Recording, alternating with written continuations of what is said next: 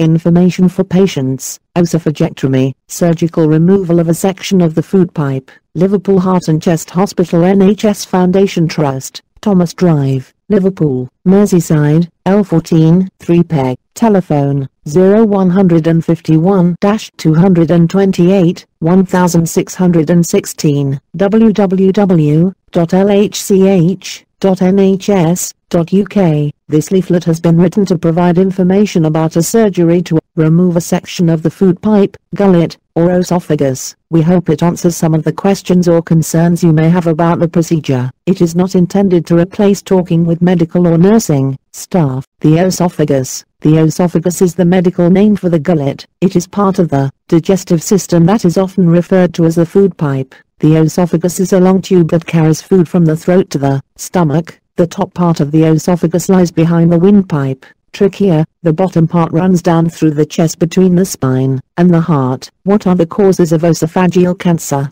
The body is made up of millions of different types of cells. Cancer happens when some of the cells multiply in an abnormal way, causing a growth called a tumor to form. Tumors can be cancerous, benign, or cancerous, malignant. Men are affected more than women, and it occurs generally in older people. One type of esophageal cancer, known as adenocarcinoma, appears to be more common in people who have long-term acid reflux, backflow of stomach acid into the stomach. Another type is called squamous cell carcinoma, and is more common among smokers and people who drink a lot of alcohol, or have a poor diet. What is an oesophagectomy? Oesophagectomy is the surgical removal of the gullet. There are two main ways of doing this operation: by making cuts in the stomach and either the left or right side of the chest. The surgical team. The team of gastrointestinal, GI, consultant surgeons work across more than one hospital site. For example, some members of the team work between the Royal Liverpool University Hospital and Liverpool Heart and Chest Hospital. Each consultant is specially trained in performing this type of surgery. When you are initially reviewed in clinic by one of the consultant surgeons, it is important to know that this may not necessarily be the consultant surgeon who will perform your operation, as they often have to cover each other's operation lists when required. Following your surgery, you will be looked after by a member of the team and the upper GI nurse specialist. What does the operation involve for oesophagectomy? The operation is performed under a general anesthetic, so therefore, you will be asleep during the procedure. The procedure involves freeing up and reshaping the stomach to allow it to be pulled up into the chest, removing the cancer and parts of the esophagus, removing the surrounding tissue, lymph nodes, that may have cancer in them, joining the stomach to the upper part of the esophagus. Sometimes it may be necessary to insert a temporary feeding tube into the stomach. How long does the procedure take? The procedure usually takes approximately 4 hours, although this varies depending on each individual's condition. What are the benefits of having the operation? Your consultant will discuss with you the perceived individual benefits of having surgery. The main aim of the surgery is to remove the cancer. The treatment, however, may be combined with chemotherapy and/or radiotherapy. Are there any alternatives to the operation? Surgical removal of the gullet is currently the only potential cure for oesophageal cancer. Not everyone with oesophageal cancer, however, is suitable for surgery. Other treatments which aim to control the spread of the disease and to help alleviate symptoms include chemotherapy, radiotherapy, and stent insertion. A stent is a wire mesh tube which helps to keep the esophagus open. Your doctor would be happy to discuss any alternative treatments if they are applicable to you. Are there any risks to the operation? As with all surgical procedures, surgery to remove the esophagus carries some risks. These risks vary according to your overall health and your individual condition. You will have an opportunity to discuss the risks and the benefits of the proposed surgery, so that you have sufficient information to be able to sign the consent form. Some of the risks involved with oesophageal surgery include wound infections, chest infections, and blood clots developing in the leg, deep vein thrombosis, or in the lung, pulmonary embolism. There is also a risk of the new joint between the stomach and the esophagus failing to heal, leaving a leak at the joint, an anastomotic leak. If this happens, a further operation may be needed. All of the risks involved will be discussed in more detail prior to the surgery taking place. You will be given the opportunity to have a further appointment with the upper GI nurse specialist prior to surgery, to give you an opportunity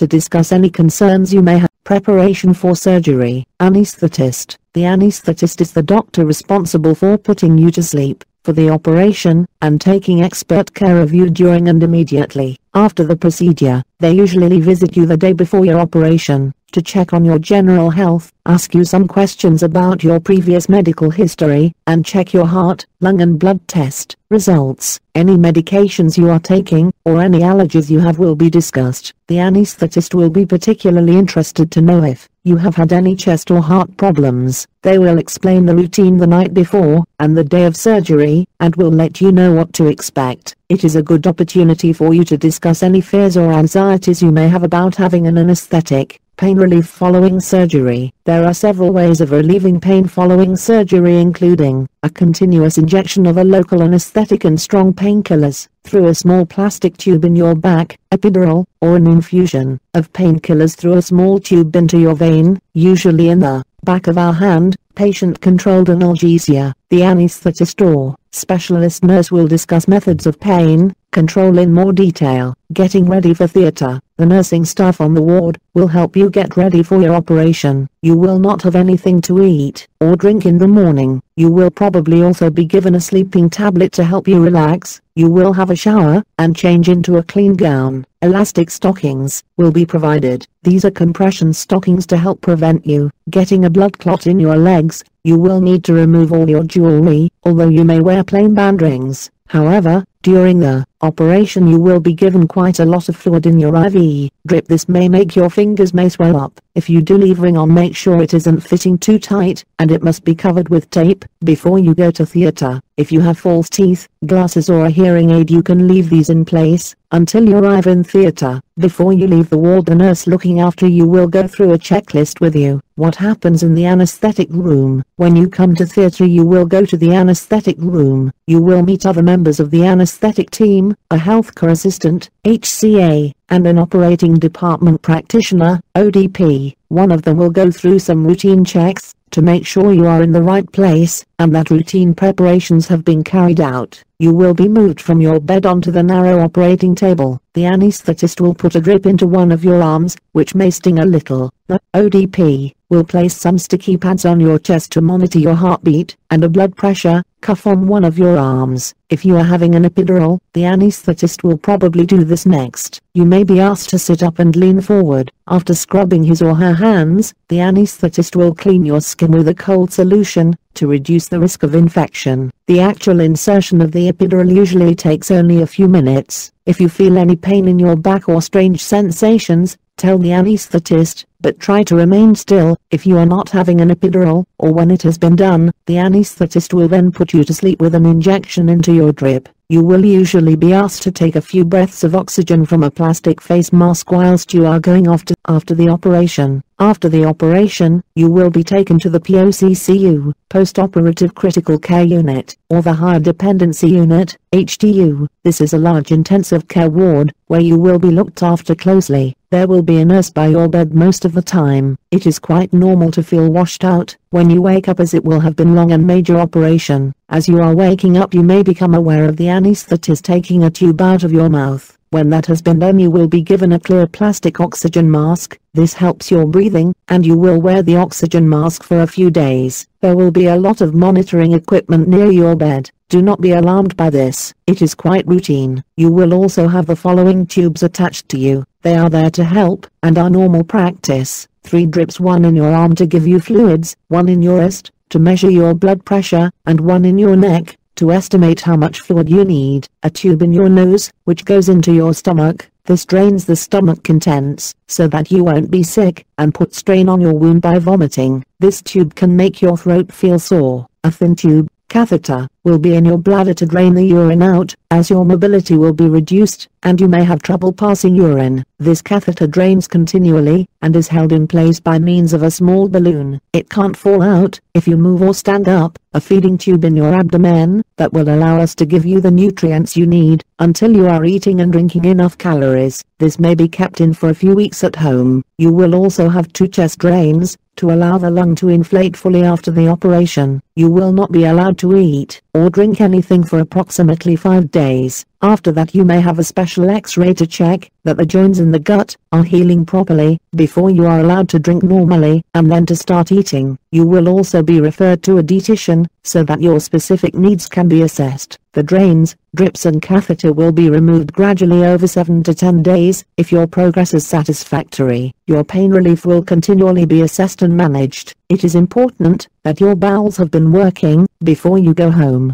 Please let us know if you experience any problem. Discharge. Overall, if there are no complications, your hospital stay is usually between 2 and 3 weeks. When you are up and about, eating and drinking properly, and your wounds are healing well, you may be considered fit for discharge. Before your discharge, a member of staff will go through discharge arrangements such as district nurse, tablets to take home, appointments and sick notes etc. Advice at home after surgery. After any major surgery you will feel weak for some time. Your strength will gradually improve, but it may take up to 3 to 6 months before you feel at our peak again. This differs from person to person. Some important points to remember are listed below. At first, you will feel very tired and will need to rest often. Avoid the temptation to nap in the chair. When you feel tired, go to bed and sleep for an hour. Don't try and keep yourself awake. Don't overdo household jobs. The sort of movements that can cause discomfort are bending or stretching, lifting heavy weights, and pushing or pulling. Standing for long periods can be tiring. Exercise is important, but only start off with gentle exercise such as a short walk and build up gradually. Don't overdo it. Your body is still healing. Climbing stairs can be surprisingly tiring, but is a useful way of getting exercise and judging your progress. The time at which you can start driving varies according to the type of operation you have had and your overall progress. Ask your doctor for specific advice. Remember, your movement and strength must be up to coping with an emergency stop as well as ordinary driving. If diarrhea is a problem, let your doctor know as soon as possible. You may notice some numbness and a tingling feeling around your wound. This is because the nerves that are cut during the operation are slow to heal and make the area more sensitive. It can take up to 12 months for this to settle. What changes should I make to the way I eat? Following your operation, you will now be able to eat solid food again. Your operation has meant the removal of part of the stomach and gullet. This means that your stomach will be smaller and will be higher up towards the chest. Your dietitian will discuss the following in more detail with you before you go home. Eat little and often. Eat slowly. Try to make food and drinks as nourishing as you can. You may feel full up more quickly than before. Don't drink with meals. You will be more at risk of reflux, heartburn.